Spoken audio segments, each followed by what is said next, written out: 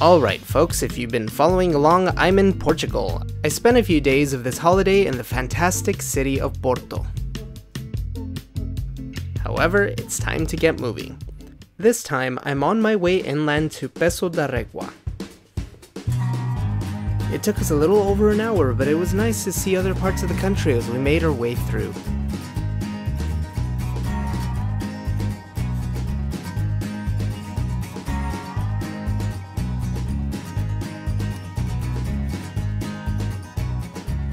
We stayed in a guest house, Casa de Sao Domingos. It was absolutely fantastic. O sentir que trago cresce quando estou longe de mim.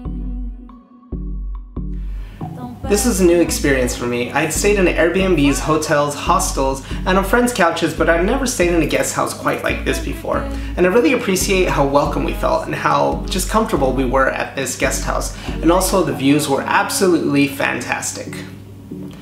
Also, I wanted to give a quick shout out to Manuel, who made us feel extremely comfortable while staying at his guest house. The service was amazing. One of the ways that Manuel helped us feel relaxed was how him and his girlfriend drove us personally to Quinta de la Rosa, which is a port cellar. We booked with him and they drove us to and fro. It's a very peaceful area and full of wineries. It was incredible to see the endless vineyards as we made our way over to the port cellar. To be honest, at this point I've had so much port already, but it was still nice to have another tasting.